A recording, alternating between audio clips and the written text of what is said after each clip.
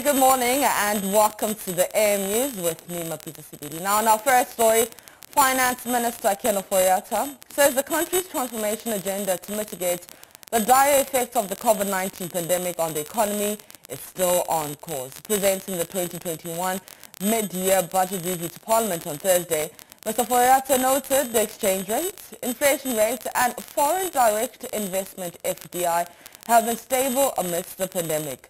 These successes chalked, he said, reveal that government is managing the finances of the country with discipline and competence. Speaker, I stand before this August House today to assure the nation that our transformation agenda is very much on course. However, with COVID-19 still with us, it is important to stress that the recovery is only the beginning, a beginning that requires our collective sense of responsibility and action as citizens to guide, protect, and participate in the recovery efforts.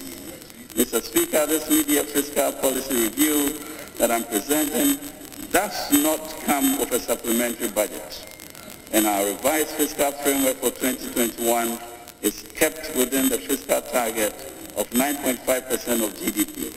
We are staying within the 2021 appropriation. Respectful Mr. Speaker, let me repeat. I'm not here today to ask for more money. I have not come